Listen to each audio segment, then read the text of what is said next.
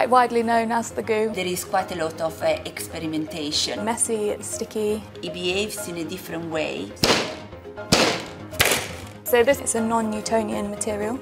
So that means that when you move it slowly, it's very fluid and can flow very easily like a liquid. But when stress is applied to it, so something like an impact, the material becomes instantly more viscous, so it acts more like a solid. Obviously you couldn't just use this inside a protection item. That's the clever part, is incorporating this into something that can be used as a product.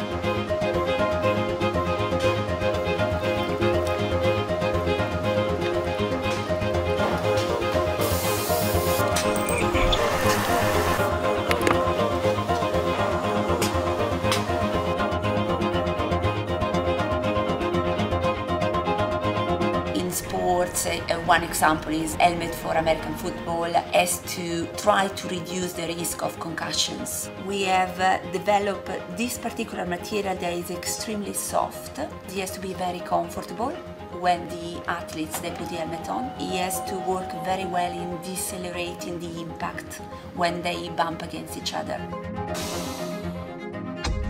We can definitely contribute toward protecting people so they experience less injuries. It's good to think that we could be doing our part to help.